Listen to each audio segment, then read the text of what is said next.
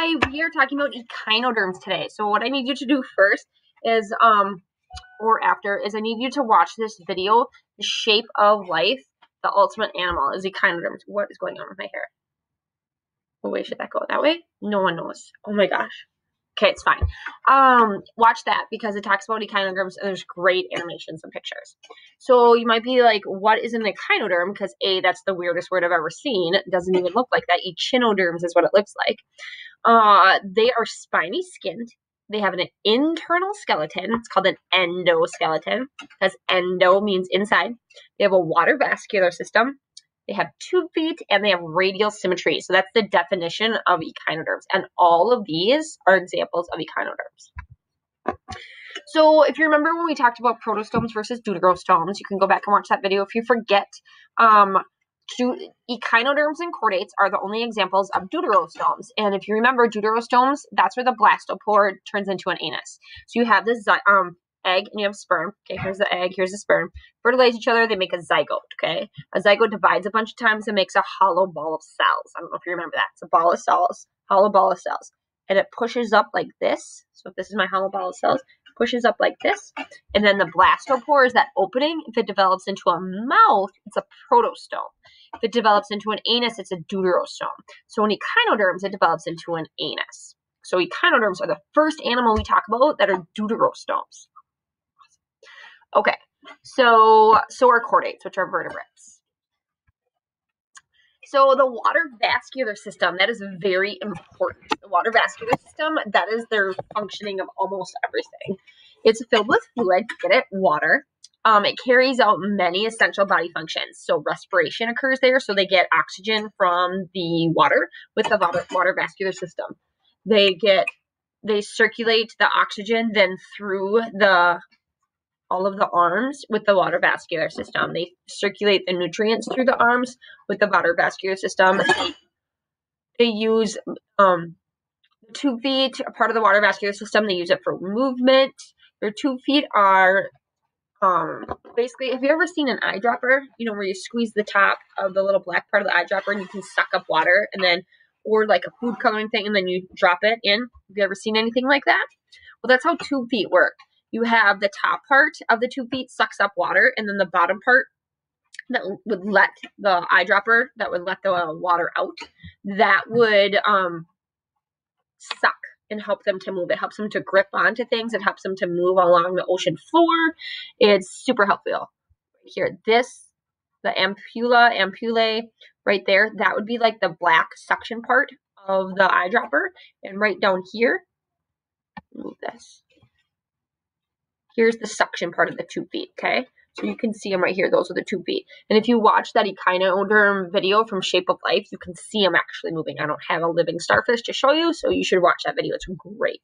I love those videos from Shape of Life. They're so amazing. Okay, so how do they feed?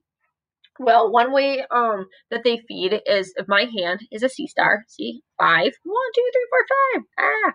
Okay, so then if this right here is a shell. Sea stars really like to eat clams. So here's a clam. So what happens is sea stars like, and then attaches on to the clam and it uses 2 feet and it pulls really, really hard.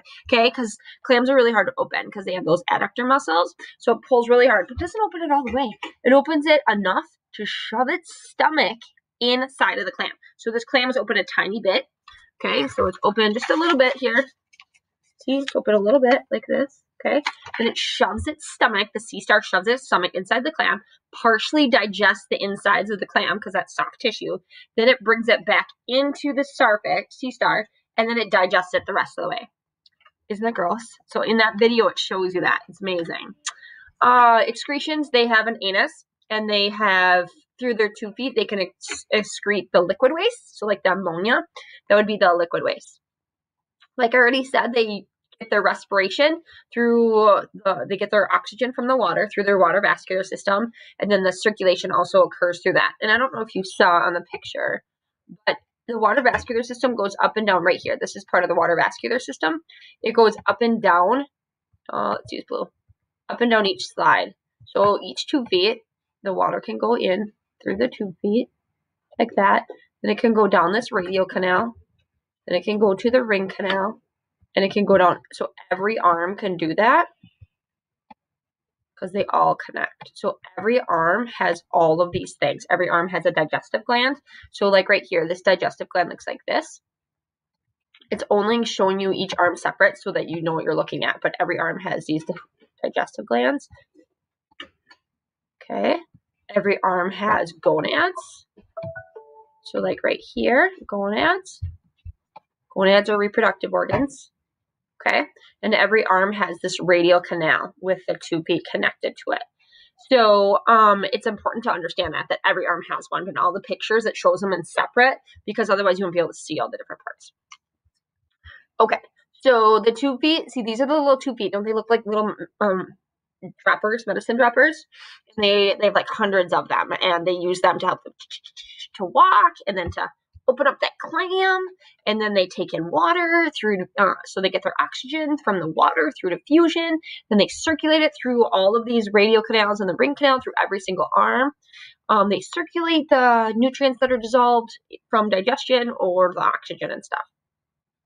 All right, the anus is on the top, so that's on the dorsal side. The mouth is on the ventral side. So when that sea star, my hand, this would be the ventral side, opened up this clam here, opened it up, then the mouth came out of the ventral side, or sorry, the stomach came out of the mouth, the ventral side, and then partially digested the food and went back into the mouth where the stomach is at. And then any waste that it produced, solid waste, come out the anus, which is on the top, and liquid waste go out the 2 feet. So they reproduce. They do have separate sexes. The testes and the ovaries, those are the gonads that were reproduced that I showed you in the last slide. So you can see them right here. So they have separate sexes. They're going to have external fertilization in the water. You can also cut off their arm. As long as you have part, like you could cut this part off right here. That whole thing there, and then it would grow back. You have to have part of the middle in order for it to grow back, but they can do that. They can regenerate. Larvae have bilateral symmetry, but the adults have radial symmetry. Very good. All right, so these are some of the groups. Aren't they pretty? Oh, they're so pretty. So you have brittle stars, which is over here. You have sea cucumbers. Oh, look at the sand dollars. And these are sea urchins.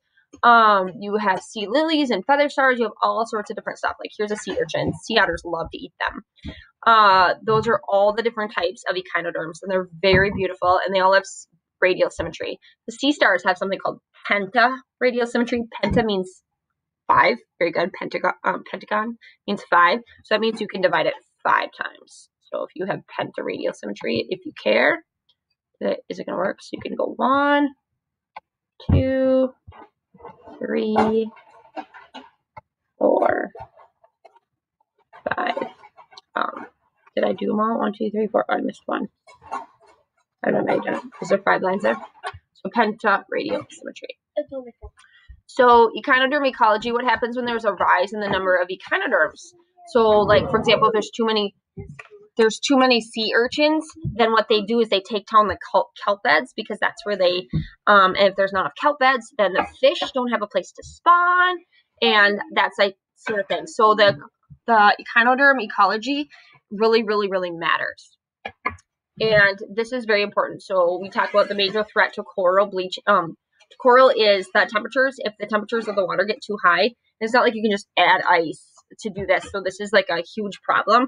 It causes the coral to the symbiotes to leave the coral because it's too high, and then coral can't be successful and they bleach. The reason why they call it bleaching is because then they turn white, because the algae that live in them end up dying or leaving. And there's a great video here and on HHMI that we will watch about coral bleaching, because it shows really good pictures and videos of the coral and what happens. Because coral has a mutualistic relationship. Coral has to live in shallow, like all of the coral reefs and things like that. If you've ever gone snorkeling or under deep sea diving or whatever, all the coral reefs are very beautiful, and they all live in shallow, warm water because that's where they're most successful. And they have a mutualistic relationship. Remember mutualistic? Remember what that means? Mutualism is where they both benefit. Both species are benefit. Mutualistic relationship. The coral benefits because it gets oxygen from the algae. The algae benefits because it gets the place to live, and it gets carbon dioxide from the coral, and they both live together, and they actually can't really live successfully with the coral can't live successfully without it. They end up dying and bleaching. So we will watch that as well. All right. Let me know if you have questions.